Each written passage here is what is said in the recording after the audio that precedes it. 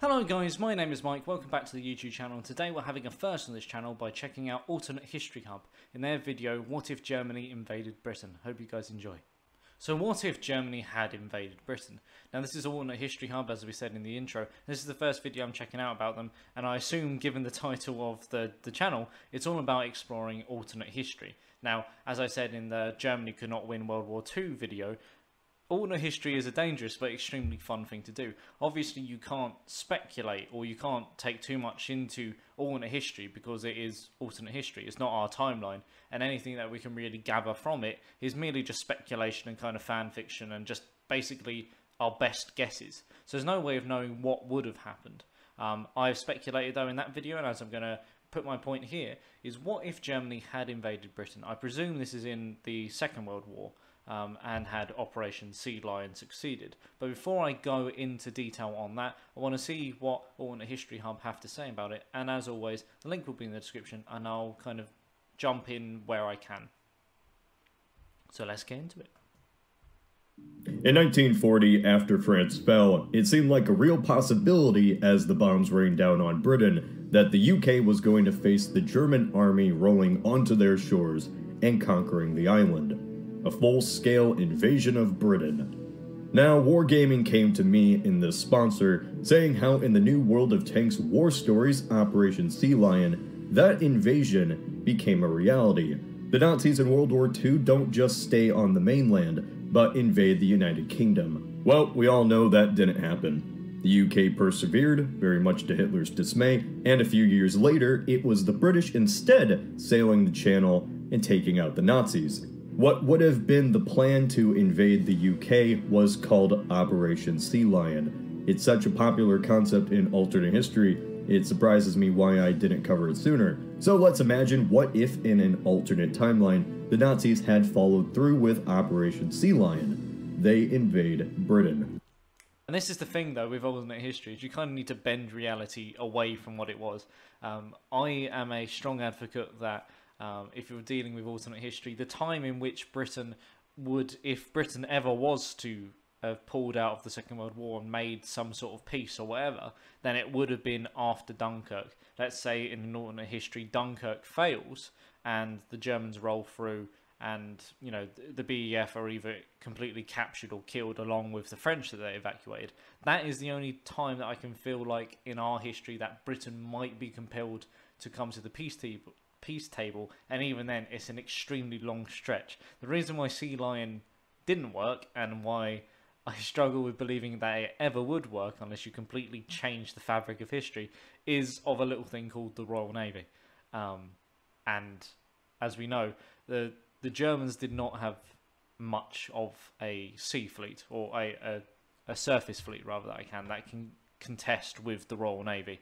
Even the capital ships that they did have, like the Bismarck, like the Graf Spee, those types of things, they were given orders to try and avoid contact with the Royal Navy if they could help it. They was only really told to engage merchant shipping with their capital ships. The U-boats, obviously after the sinking of Bismarck, then took on that role, but generally speaking the Kriegsmarine tried to avoid conflicts with the Royal Navy. And the reason why it wouldn't work, or why it didn't work necessarily, is because you just need to think of D-Day. It took the combined mights of the two most powerful navies in the world, of the United States and Britain, to make D-Day possible.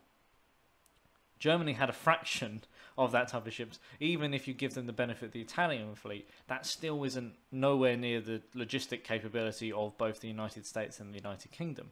Additionally, Germany did not have landing craft, and of course, you know, you're kind of forgetting about the Royal Navy existence in the first place, that once the German Navy is in the Channel, that the Royal Navy wouldn't just sweep around and, well, sink them.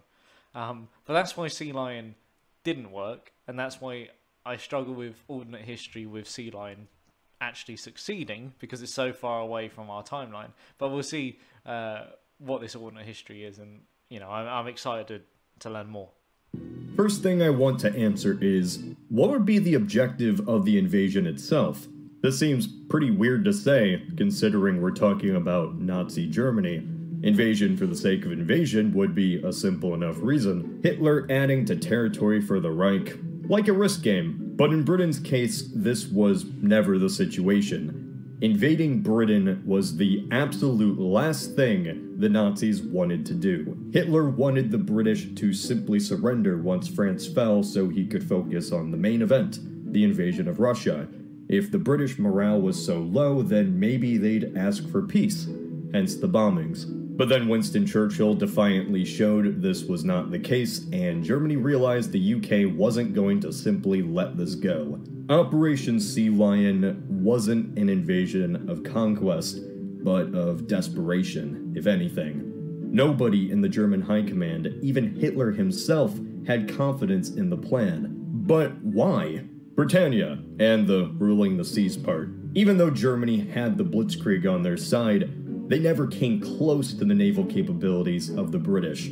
That channel absolutely terrified the Germans. The idea of having to cross it and land troops on the island was just an absolute logistical nightmare. Most people, especially in the Navy, doubted the Reich even had the ships to pull it off. Even for the Navy powers of Britain and America, D-Day was a practical miracle that the amphibious landing was even achieved.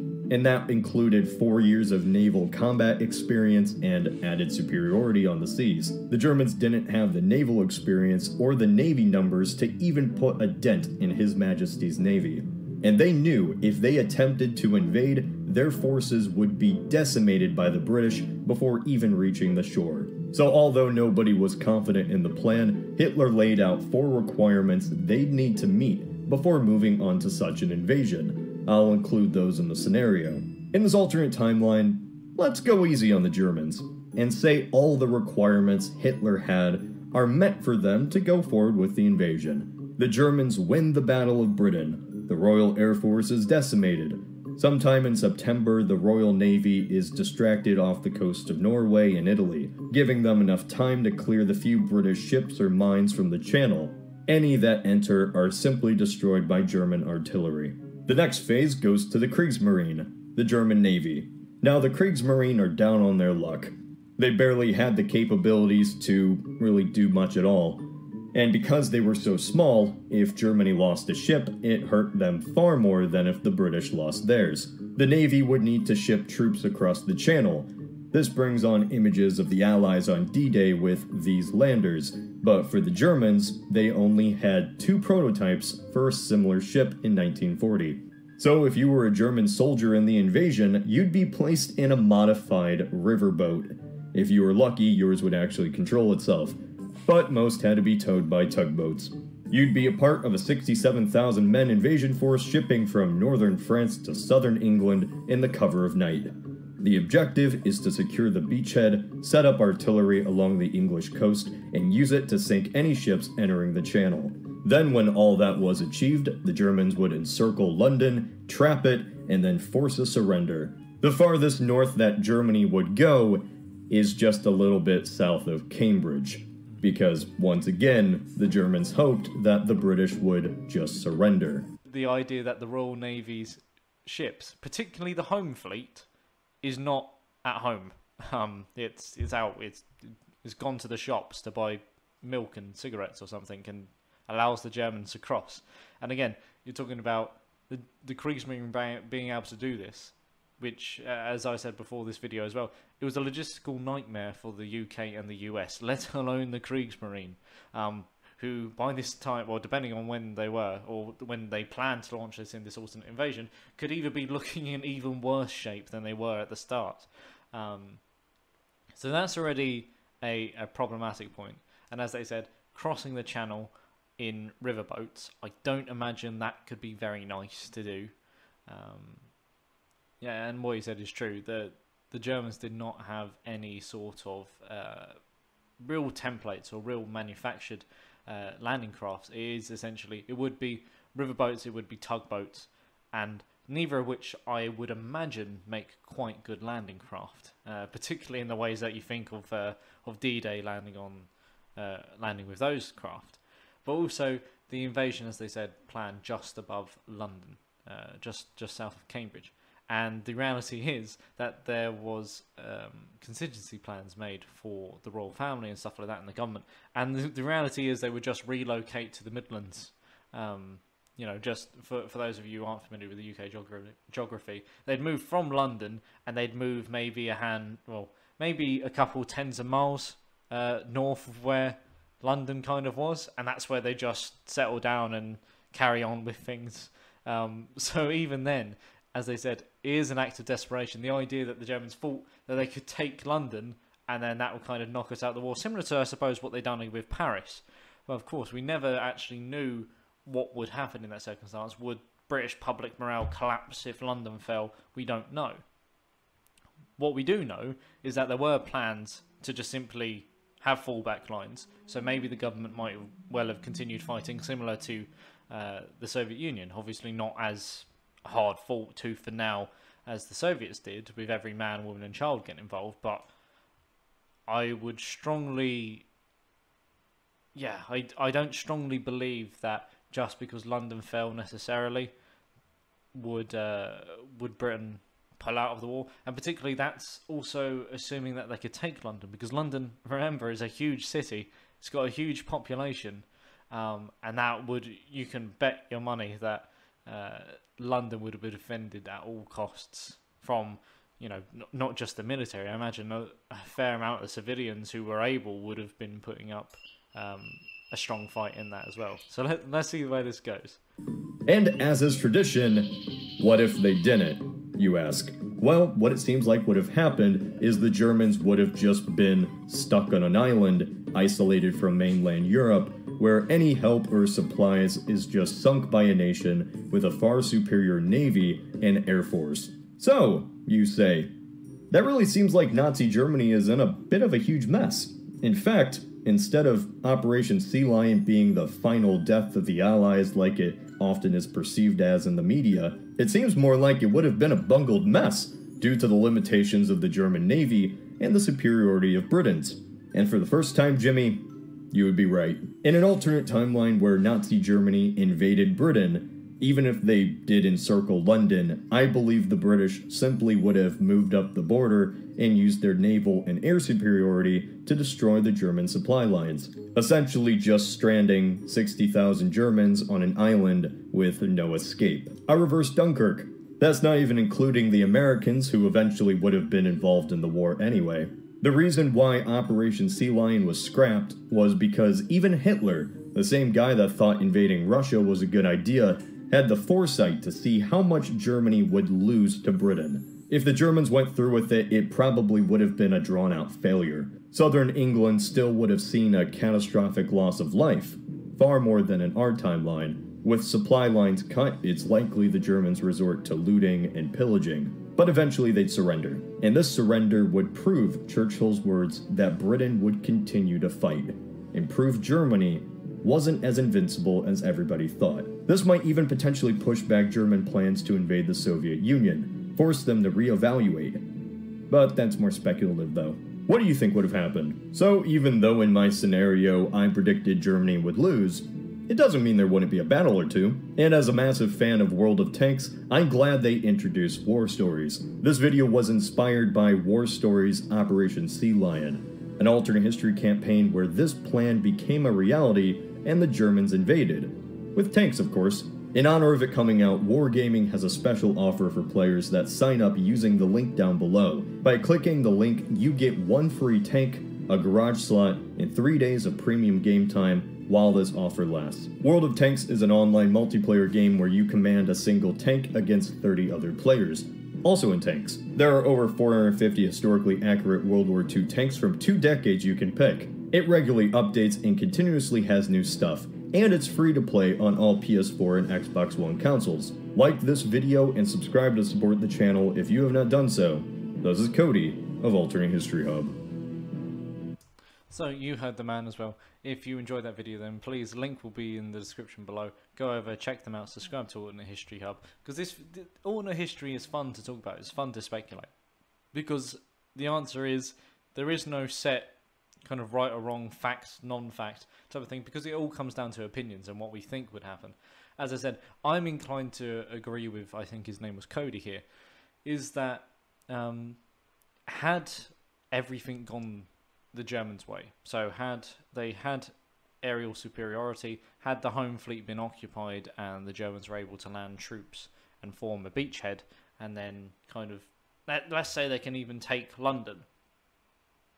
The reality is, I still think, much like as Cody suggested, the Royal Navy has to come back, surely. I would imagine, like, say the Royal Navy is engaged in action in the Mediterranean, or engaged in the North Sea, or elsewhere, even in the Pacific. The moment that Britain was invaded, every ship has got to be recalled for that, I would imagine. And even then, you'd just have the same thing where what little Kriegsmarine there is, keeping that channel open with those supplies and those logistics flowing, the Royal Navy would eventually come back, clear the channel, and suddenly, as he said, you have that initial invasion force that are just kind of stuck there. And the reason why I let the sponsorship kind of play through as well is because, you know, obviously it's a game and it's fictional and stuff like that and it's fun, but also another thing that you need to think about as well is if the Germans didn't actually have landing craft, that means that in order to get heavier munitions, like as they said, the plan was to get artillery there and to kind of shell shipping. How are you going to get that artillery heavy enough to do damage to ships across the channel when you only have like riverboats and tugboats? Surely I would imagine you need heavier vessels in order to unload that, which means you need to take some of the ports, and that becomes even more logistical problems from that, as we saw in our own timeline when the Allies were pushing in from D-Day, and there was kind of the race to try and secure the ports in the Low Countries in order to keep the flow of logistics coming through. And as I said, this is with the UK, the US, and the Commonwealth combined, they're having these issues. This is Germany practically alone trying to do this exact same thing. And the same thing goes for tanks as well. You need to get those tanks somewhere where they can get unloaded, get offloaded and stuff like that. You know, tanks were landed at the beaches of Normandy, but a lot of them ended up going to the bottom of the sea because, again, the logistics, the organisation, the kind of the running of things didn't work how it was supposed to. And so the idea that the Kriegsmarine are supposed to essentially do a reverse D-Day with way less, not even half, like sufficiently less logistical and naval support, I think is just doomed to failure. And eventually, as they said, any German troops who would have landed would just simply have been cut off and either captured or killed. And that's kind of the reality of it, in my opinion. I don't think it would have knocked Britain out of the war either. As I said, I think the closest that you could come in an alternate history to Britain not being in the war or getting knocked out of the war is the utter destruction of the BEF at Dunkirk. And then there's an argument to be made that perhaps Churchill, instead of Churchill, it's Halifax, and he might try and have a peace deal because he was more kind of appeasement oriented rather. But even then, I think that's just pure kind of historical fiction.